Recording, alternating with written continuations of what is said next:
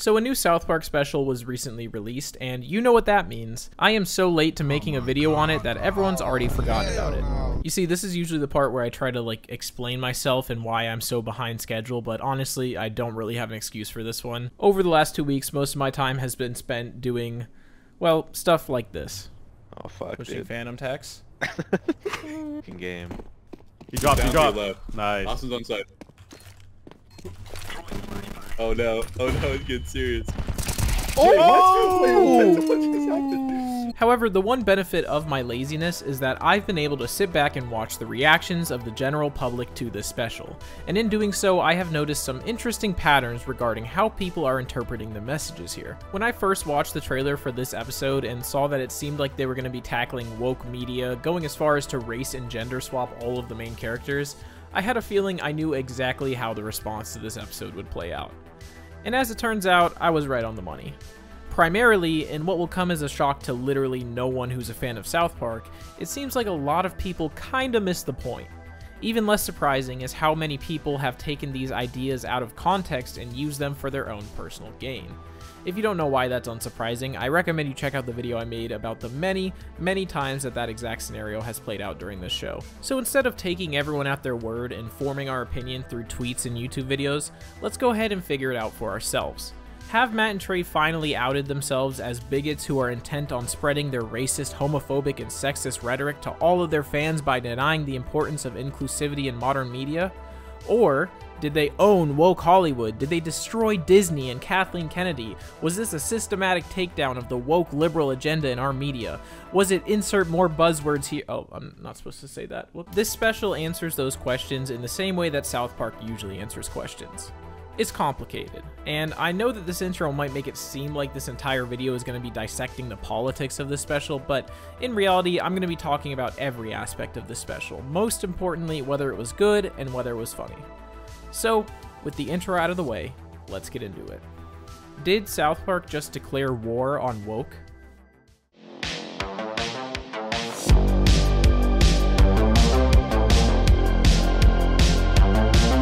So first, let's recap what exactly happened in this special, and then after I'll go into depth about the themes and the potential messages. So the main plot follows Cartman as he sees visions of a terrifying parallel universe, one where he and everyone around him are replaced with diverse women. He believes that this is all the work of the evil Kathleen Kennedy, who demands that every character we love be ruined. But then Kathleen Kennedy says fuck it, make it more lame. If you don't know, Kathleen Kennedy is the president of Lucasfilms, which is owned by Disney, and according to a lot of anti-woke people online, she's the one to blame for all of this pandering that's being done in modern Disney movies. And even though this is the plot that has caused such a stir online, a surprisingly large amount of this special is actually dedicated to a completely unrelated plot that sees Randy attempting to fix his oven door, but coming to the realization that he doesn't actually know how to fix it. In fact, it seems as though he's forgotten how to do pretty much any handiwork along with the entirety of the white-collar workforce in South Park. They're basically making the point that as technology and especially AI have made our lives easier, the average person has begun to lose these skills that they once had. It appears that nobody knows how to do shit anymore. And while that's rather unfortunate for the average person, this is great news for all the blue-collar workers around town whose jobs are not threatened at all by advancements in AI or technology. These workers are in such high demand that Randy can't even get one to come fix his oven door, even as he goes to more and more extreme lengths.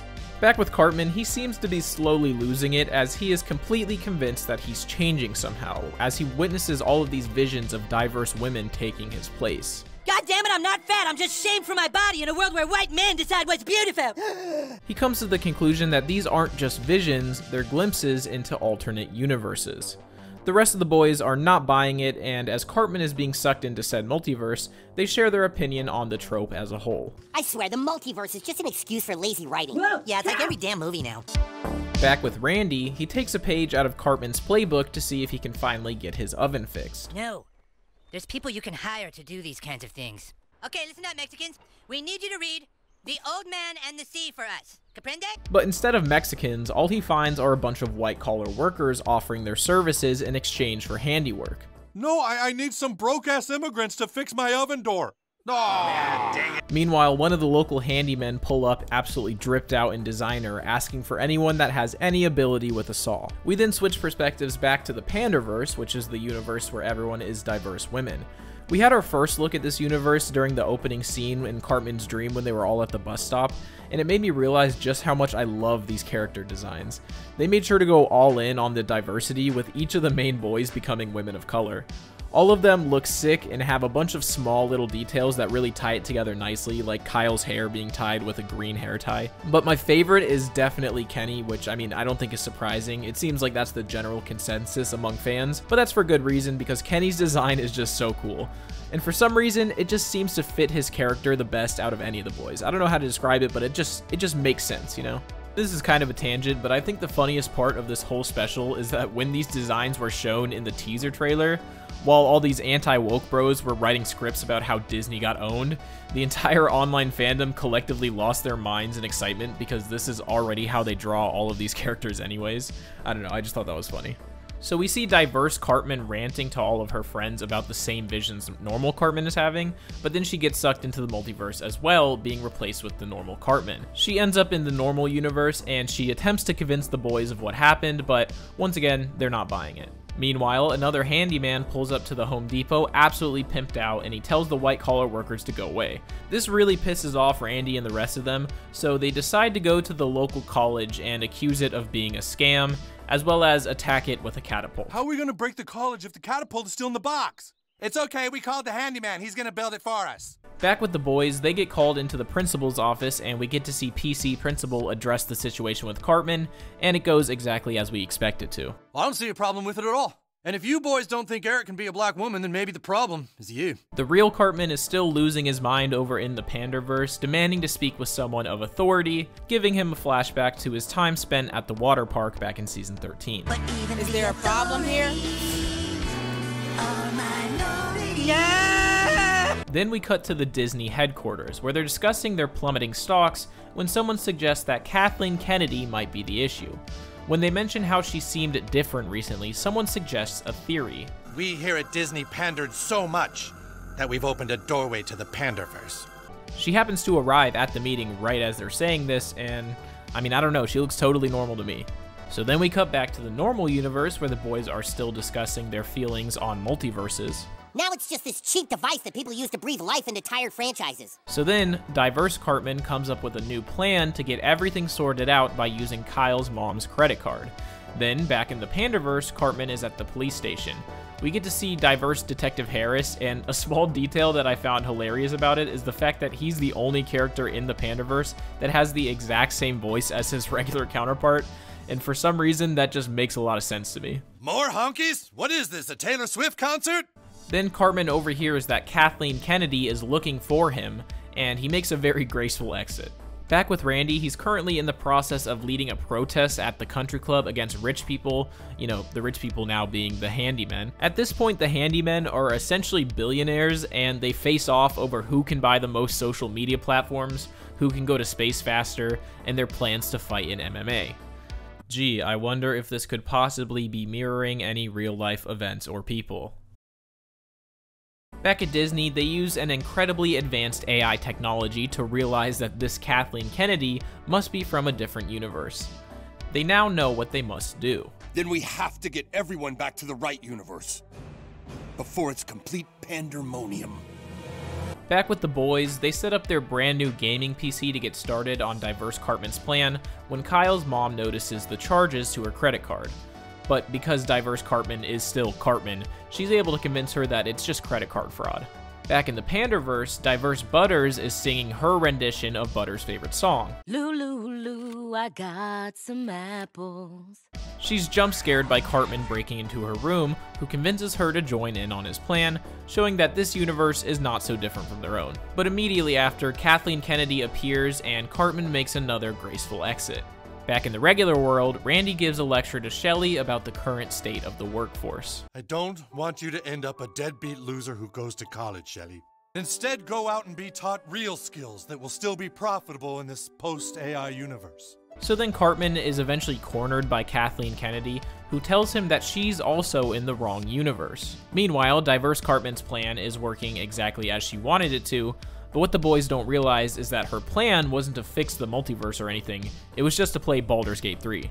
Wow, it really is Cartman. Throughout this episode, they mention Baldur's Gate 3 like a bunch of times, and it makes me laugh because this is clearly one of those times when Matt and Trey got really into a new thing, and then they just decided to include it in an episode. Like, I can just tell that they were really excited to make this joke. Also, this part was pretty hilarious because it is incredibly relatable to anyone struggling with games that don't have cross progression. Save games don't even cross between PCs and PS5s. Why would they cross between multiple universes? So in order to gain access to the Panderverse, the Disney execs tell Randy the requirements to open the portal, which are so stupid that I honestly couldn't tell if it was a genuine attempt to make a connection or if it was making fun of the loose and contrived connections made in multiverse stuff. We need to find a place with integrity that has a broken door. Meanwhile, Cartman and Kathleen Kennedy meet at City Woke, I should say, to discuss what's happening. Kathleen Kennedy reveals the secrets of the Panderstone, how it was an advanced form of AI that could be used to create the same movies over and over and have them appeal to everyone. But after receiving tons of hate mail, she doubled down, using the Panderstone more and more until it became unstable and released the Cartman version of Kathleen Kennedy. Meanwhile, Randy begins his exploration into the multiverse, where they take another jab at multiverses in what was one of my favorite jokes in the whole special. Can you imagine it? An infinite number of universes with infinite combinations of pants and shirts! Back at City Woke, Cartman and Kennedy are sharing their feelings about the pandering being done, when Cartman reveals that he alone has been writing the tens of thousands of letters of hate mailed to Disney, causing them both to reveal their true motives. I wouldn't have tried to fight racism with the Panderstone if you hadn't written all those letters. I wouldn't have written all those letters if you haven't tried to fight racism with the fucking Panderstone. Meanwhile, Randy is still experiencing his wardrobe nightmare within the Panderverse. I'm wearing a Baltimore Ravens shirt now! I hate the Ravens! Oh, now it's the Dolphins! Oh, the Chiefs! Oh, it's the Chiefs! When Cartman and Kennedy finally begin to develop some understanding of each other, discussing how their reactions to each other were what caused this cycle of pandering to worsen. And, in a rather uncharacteristic moment for Cartman, he apologizes, saying his actions left her no choice but to double down on the pandering. Kennedy also apologizes for how she's treated the franchises that so many people love, calling it lazy. And then Cartman makes a concession that is pretty interesting and that we'll talk about more later in this video. I guess just wailing on woke stuff all the time is pretty lazy too. Just then, Randy makes it and opens up a portal for Cartman and Kennedy, allowing them to return to their universe. Kyle is still skeptical of Cartman, and that's for good reason. Kyle, I'm back! I was so wrong about Kathleen Kennedy, Kyle. She's so awesome! Okay, what Cartman is this? You know, I think it's obvious that the universes got mixed up somewhere and accidentally gave them a shaved version of the evil Cartman from Spooky Fish. You're so funny. No matter how I'm feeling, I can always count on you guys to lighten me up. You know, that's just a theory. Again! No. Upon his return, Randy does everyone a favor by bringing a bunch of handymen from alternate realities, which is played like it's supposed to be some sort of commentary on billionaires, but honestly I couldn't figure it out, so I don't know. The special ends with a glimpse into another alternate universe, where the Cartman Kennedy tells her mom about her nightmare. She tells Kyle that he was in the dream, and in a choice that I still do not understand, we see that Kyle is Cartman's cereal in this universe, and he devours him happily. Oh, you're so yummy, Kyle. You know, weird vor-like implications aside, that is the end of the special. Oh yeah, I forgot about Diverse Cartman. Well, she makes it back to her universe too, and they all live happily ever. Oh, yo, bitch, you killed Kenny! You fat hoe!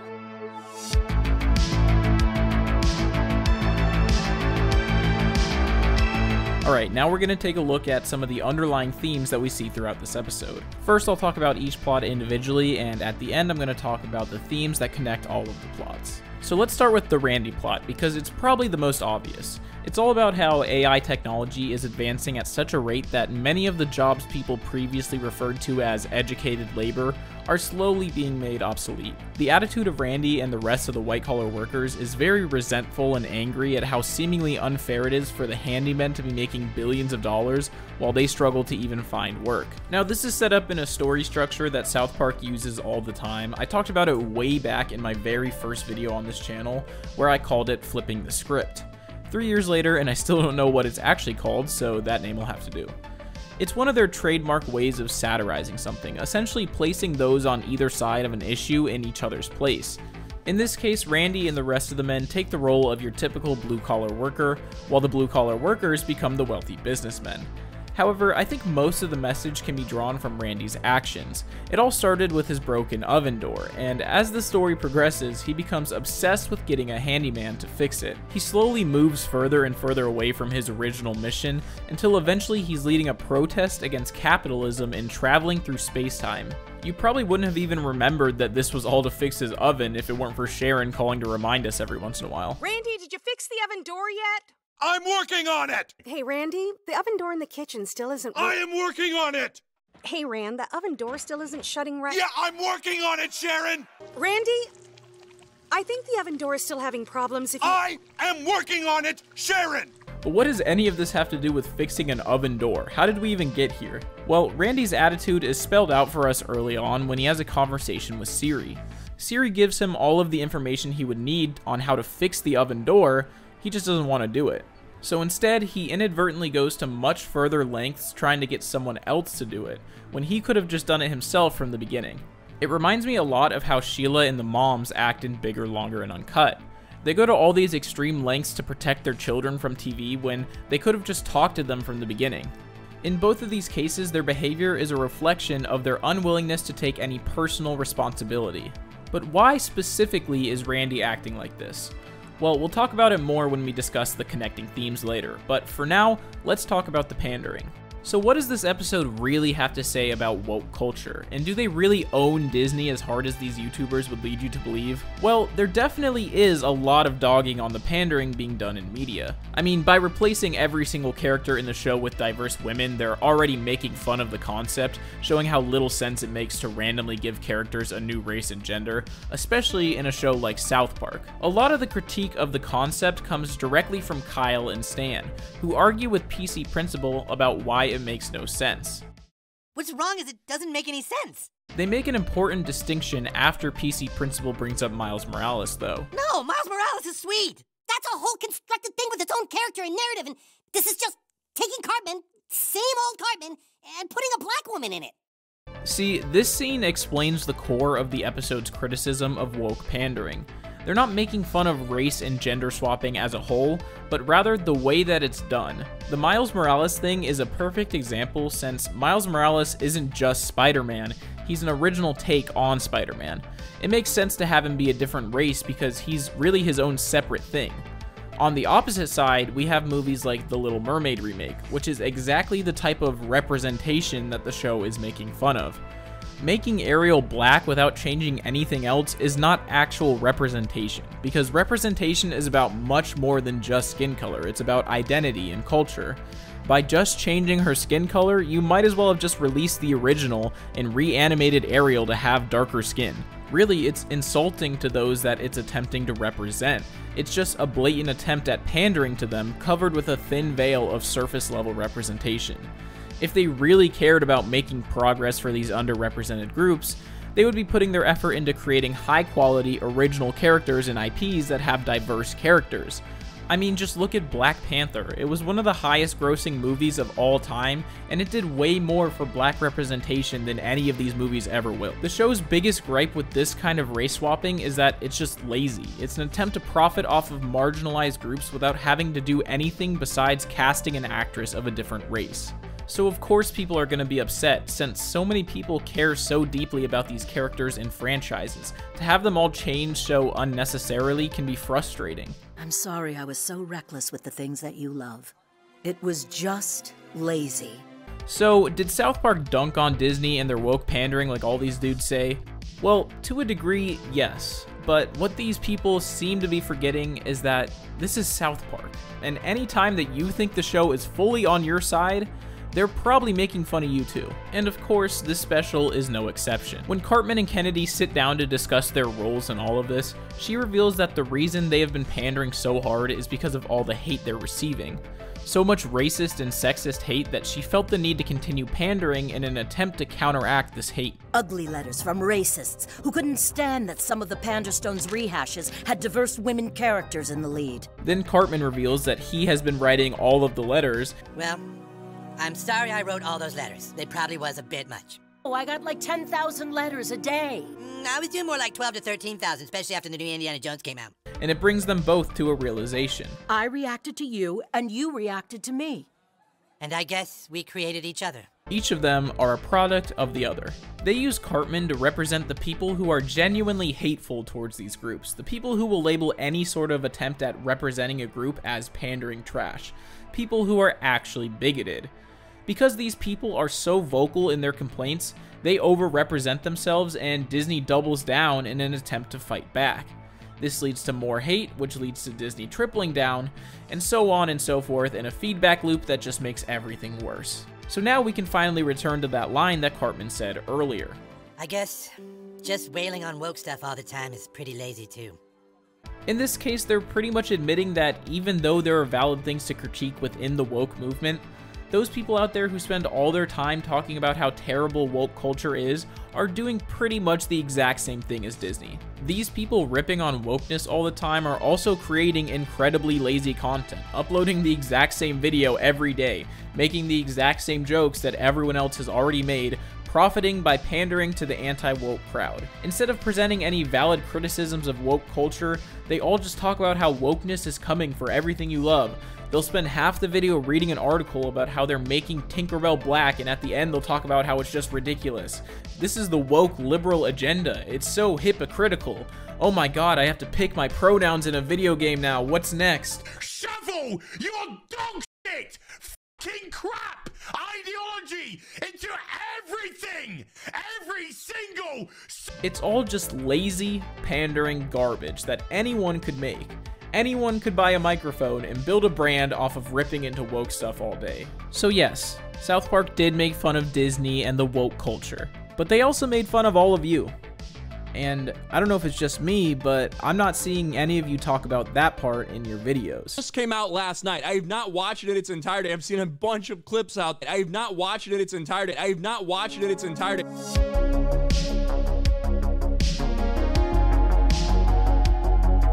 So now that we've established how the show feels about all of these topics, what was the point of it all?